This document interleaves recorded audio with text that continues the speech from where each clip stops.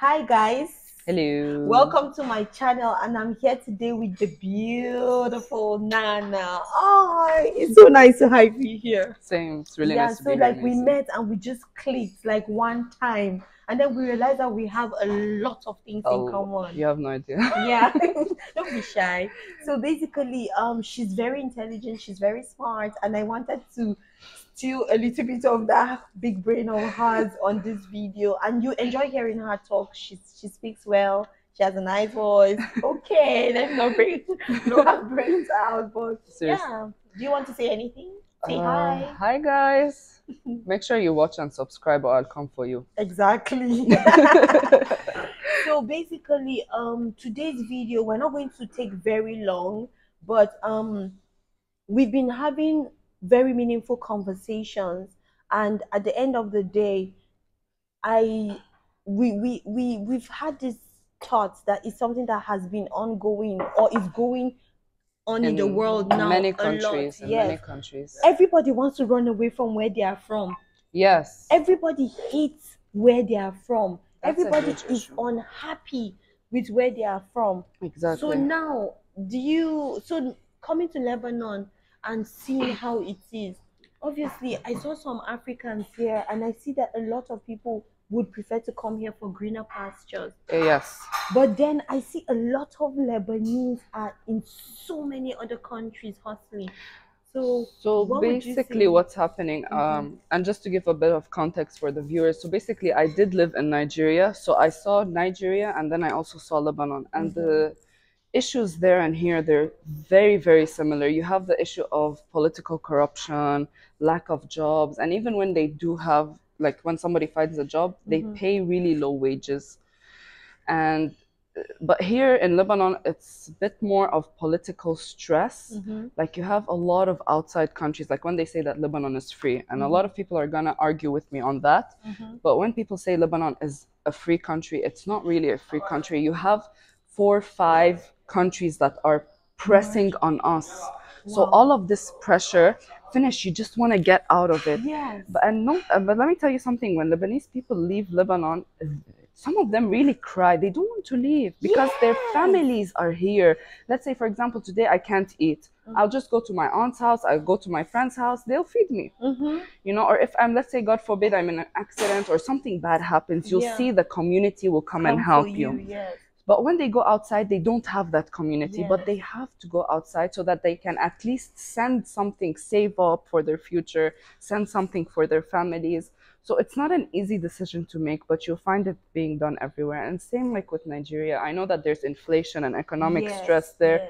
A lot of people are leaving. Some of my friends are in Nigeria. They're planning on leaving also. So it's an issue. It's a big issue. Yeah, it is. And the thing that I notice is that, I think the Lebanese and Nigerians have a lot in common. A lot. Like I feel like they are like Lebanese people are very clever, And so are Nigerians. and so are Nigerians.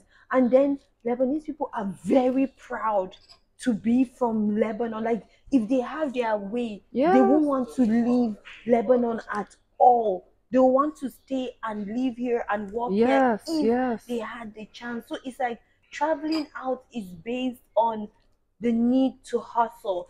But I think what differentiates that from most people from Africa now, the reason why I say Africa is because I've met people from different parts of Africa that just don't like their country. They don't just like it, not because there's no money, there are no jobs, but they feel like, oh, if I get to travel to somewhere nice, somewhere more developed, I'm going to be able to show off to my friends and my community that, oh, I'm exposed. It's the prestige, it's the ignorance. People think that if you leave if you leave Africa, you're gonna become smarter or you're gonna become more aware of life. People don't actually know that right now at the moment, India and China, they are throwing money in Africa. They're planning on throwing in money like it's crazy. The deals that okay, let's talk for like a bit of politics. The deals that China is doing right now, it's benefiting so many countries. I know there are a lot of issues in South Africa, for example, but China now is throwing money in South Africa. A lot of people are going to have jobs, and Africa is a beautiful country with continent with resources and smart people. Yes. And what really what really hurts is that it's the smart, talented people that leave. Like, for example, in Lebanon, we went through a period where so many doctors, and those are like in specialized areas, Yeah. they left the country, and the people here that were suffering from those illnesses, they couldn't treat themselves. Yeah. So when people leave, it's not just for the fact that, oh, I'm just gonna leave. No, it hurts the rest of the community. Yes.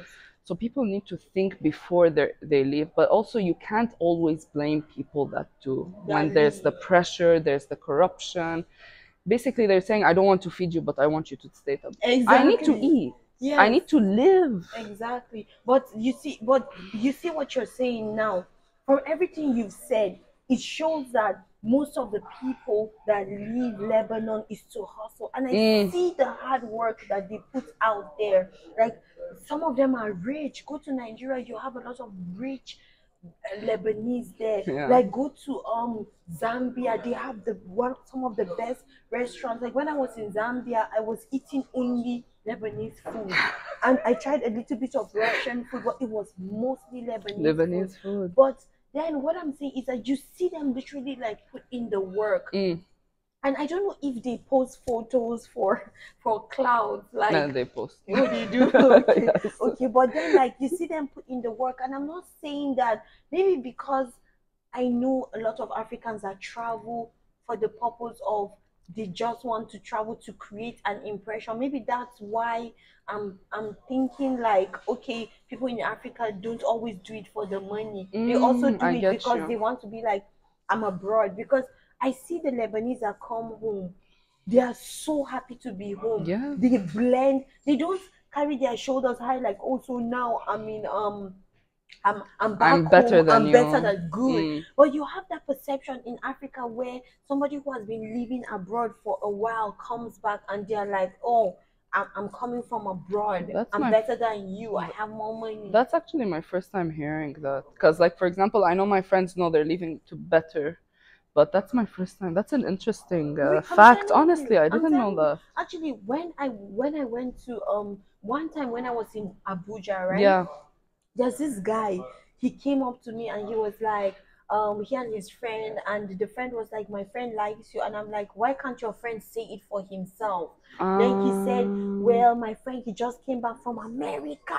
And you know, he has Let money. him stay there. Yes, he brought American money. And the friend took him out and he's like, yeah, I don't have time for this. You know, in America. And he was just talking, I was like, look at you.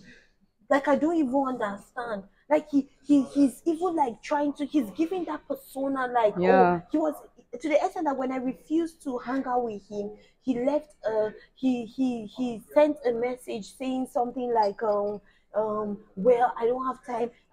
That's the problem with girls in Nigeria and all that. I'm like, how do you know I'm even from Nigeria? How do you even know that I live here? You don't know anything, but because he feels like he's coming from America, everybody should. So basically, they use the country to back up their lack of personality and lack of everything, which is you should never leave a country for that. You should never leave your country for that. In fact, if you are really smart or you have a special talent or something, it's so easy right now to start an online business. I know people that are making money just from TikTok. Yes. Just from TikTok. And it's not that they're influencers. No, they started a small business. Like, if it's maybe, you know, what's trending now, those scoops, for example, like you buy a scoop of something like lip gloss and something, and then you don't know what to expect. Okay, this needs little inventory. If you start it in your country and you start making money from it, you can use it to open something that's maybe in your field. You can start from something small and open something that's in your field. Exactly. So what do you think would make people, more Lebanese stay in Lebanon? If, like, what would you think would be the thing that would really make them come back home and stay? They have to bring themselves out of all political parties. I don't care if anybody, like maybe somebody on your YouTube page right now might be watching and they might disagree with me, but you need to the main thing is to get out of the political parties and start being you. No, because common sense is not lacking, not here, not in Africa. Yes. So even in Nigeria, many people, they fight over the political parties. Yes, it's a big issue. But in Lebanon, it's much worse because you have brothers killing brothers because he's here and he's here. It's wrong. So when you get yourself out of the political party, they'll stop controlling you. You'll be able to think for yourself, and you'll be able to think of what's right, what's wrong, how. In fact, you will literally better your life. So you feel like if the whole political game is out of the picture, everybody will want to come back and remain here. And what is your take on the Syrians being a lot here in Lebanon? To be honest, I'm not gonna say anything about it because personally I'm not affected by it. I know Lebanese people that are affected by it, but also I don't blame the Syrians. Like, I'm really sorry. They had a war in their country and they were seeking refuge. Our country allowed them to enter. Okay, fine. Obviously, I came to your country. I am gonna work. Yes. And since let me tell you something. The thing is that it's not even the Syrians' fault, it's the Lebanese people. And a lot of Lebanese people, they're really going to argue with you. They're going to hate me, I know that. But let me tell you what. Let's say, for example, right now I'm a business owner. And you come and let's say you want $15 per hour. But the Syrian person comes, he doesn't even want 15. Some of them want as low as 5 or as 10. As a business owner, who will I? The cheaper labor. Exactly. So when you have Lebanese people looking for cheap labor, how can you blame Syrians for working? They'll be like, oh, they stole our jobs and they stole our jobs. And I get that it's not easy to have cheap labor, but like if you start off small and then eventually increase. And plus the government did not control the issue of the refugees. Like for example, in Germany, they accepted refugees, but there were laws. It was organized. They're like, you can't do this, you can't do this, but you can do this. For example, Lebanese government did not do that also. It didn't set any boundaries. And also between the Lebanese people, we really, really need to stop lying to each other. We need to stop stealing from each other, because this is another issue. Also, it's another reason why a lot of Lebanese people leave the country, because between each other, we're not good. It's like, I wish bad stuff on you. Why? So we need to get out of the mentality, and we need to get out of the mentality that we're better than everyone, because a lot of people have that, and it leads to racism, it leads to discrimination. We need to get out of that mentality, because that's the poor, ignorant sort of mentality. When we get out of it, trust me, we'll be able to move forward. I think so. At the end of the day, judging from everything we've discussed, the one of the things that I just picked from all this is that everything happening in the world is similar. It's similar. Anywhere you go to, even if you run, wherever you run to, they all have problems, and you might say it's better than where I'm coming from. Even Europe is having problems. Yes, now. Even Europe is having problems. Also, wherever you go to, you might say it's better than where you're coming from. But trust me, give it a few weeks. No, not even. Give it a few weeks. Give it a few months. And then you're going to see that it's the same problem, if not worse than where you're coming from. So at the end of the day, we all have the same problem in the world. So why are we running? Where are we running to? Yes. Why are we running? Why are we running left, right, center, east and west? Everybody, Europeans are trying to run to Europeans who are running. They're running away from Europe. Do you know what? They're running into Africa and Asia. Just the people running out of Middle East and running out of Africa, people are running to you guys because they know how much money is being in. So before you leave, really look at food. Yes, because even I won't lie to you. And then there are a lot of Africans running to Canada, and guess what? It's too expensive. I've been meeting a lot of Canadians recently. It's like, I'm like, what's going on? I've been meeting a lot of Canadians that have left Canada, do not want to live in Canada. They would visit, but they don't want to live there. And when you ask them what is the problem, they'll tell you that there are a lot of things that are not okay. Taxes are high. Even the free medication isn't exactly free. In Canada, taxes are high. They also have inflation. Yes. And they have a drug problem that is not, like, it's really, really high. I know 2 people from Canada. They told me that the issue of the drug problem alone is a problem. It's not easy. And you want to run to America, racism. Everywhere there's racism. Well, everywhere there's racism. Exactly. I mean, like, it's more like very obvious because they tell the whole world what's happening. But there's a lot of racism, and there's high tax. They don't care if you're homeless or not. And if they find you there illegal, they'll immediately throw you out. They don't care. Yes. Like people really, really Yeah, need to take care before they leave. yes, people need to think. So it's not just about getting up and running. Before you get up and start running like someone is chasing you, try to be able to, Exactly. to examine the situation. Okay, and we're not saying nobody should leave. Like by But all at least means, build your foundations here. Like to yes, be completely honest, even I'm still thinking of leaving because really there's a huge pressure. yeah, But right now, thankfully, I really found a good job and it's well paying. The management is amazing. You have no idea. So because I found this, leaving is now become a second priority for me. yes, I don't care about that. yes, Like right now, even to be honest, I'm looking to open my own thing in Lebanon yeah, because thank God, we always yes, thank God for everything. I found something to keep me. yes. So it's really an issue of you can find it, you just really, really have to look for it. Exactly. Exactly. Well, guys, I hope you loved our video. Yeah, I and she love has even blown you the kiss already. So don't forget to show us some love, like, like, subscribe, subscribe, comment, comment, tell us watch the video 5, 6 times to give her the views. exactly, and tell us how you feel about everything we just shared with you.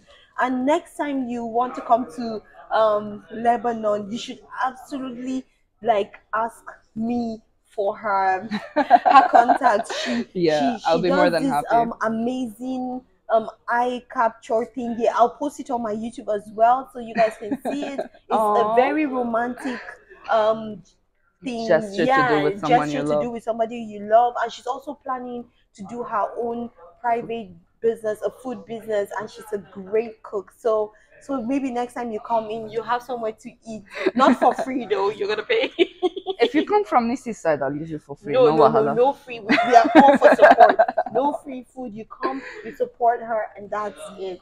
I really Well, love you, I thank you swear. so Thank you. so It much. was nice. Baby. All right, bye Bye, guys. guys.